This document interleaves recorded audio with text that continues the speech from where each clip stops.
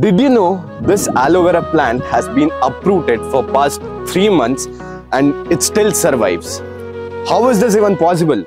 See, it has been almost 3 months and it has got the flowering initiated in it, and this plant is not dead yet. If I pot this plant, then definitely I'll get new aloe veras and new baby aloe veras and I can reuse it. But how is this even possible? So this is where in the concept of aeroponics came.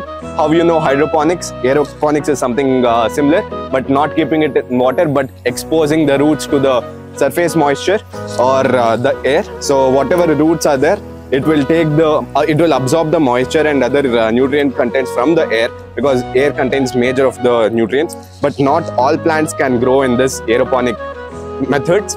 So this is how this method came in, and you can also try it out. There are certain plants which comes out in aeroponics. Examples, orchids, even that can grow using aeroponics conditions. This aloe vera can grow. Any other succulents which you try to do it, it can also grow in aeroponic conditions. And share this reel with your friends who says love is in the air. Yes, definitely love is in the air. That's why it could survive.